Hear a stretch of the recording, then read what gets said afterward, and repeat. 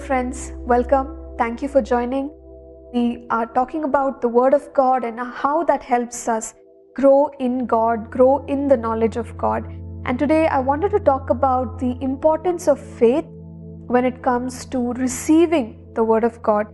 In Hebrews 4 verse 2, it says, "For indeed the gospel was preached to us as well as to them, but the word which they heard did not profit them, not being mixed with faith those who heard it."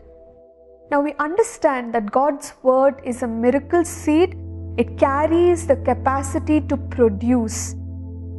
It carries the capacity to bear fruit. It carries the capacity for a harvest. But in this verse, notice it talks about a group of people who heard the word, but it did not profit them. It is likely, as the parable of the sower says, their hearts were not good ground. So what makes for good ground?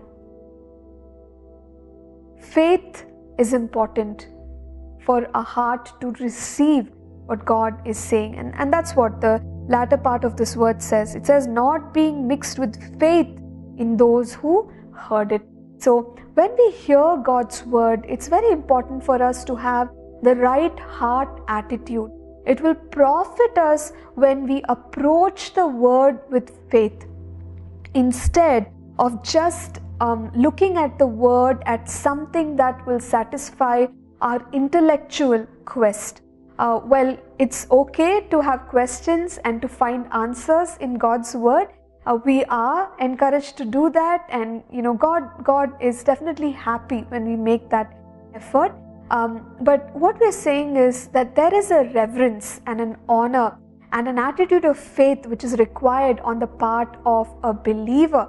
And without this, when we hear the word of God, it does not really profit or benefit a believer. Now, Paul, in writing to Timothy as part of his instructions, he says, I'm not going to read the verse, but just summarize it for you. He discourages people from engaging in myths, endless genealogies, arguments that really do not produce any faith in our hearts. So, sometimes our approach to the Word of God could just be that we want to answer a question really well. But at every point it is important for us to think whether we are mixing our faith with the word which we hear, the word which comes to us, and at the same time, in what we speak, in what we share from the word of God, is it producing faith in people's hearts, or is it producing confusion and doubts? So we must ensure that the word is always mixed with faith. And of course, when we receive the word of God, when we receive it with that kind of an attitude, we will see the positive results which the word brings for us. Let's pray together. Father, we thank you for your instruction to us that your word needs to be mixed with faith, Lord. That's when we will see the release of its power into our lives. And Father, help us to approach your word with that kind of an attitude. In Jesus' name we pray. Amen.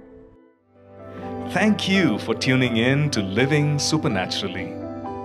For more resources to strengthen your spiritual walk, please visit apcwo.org.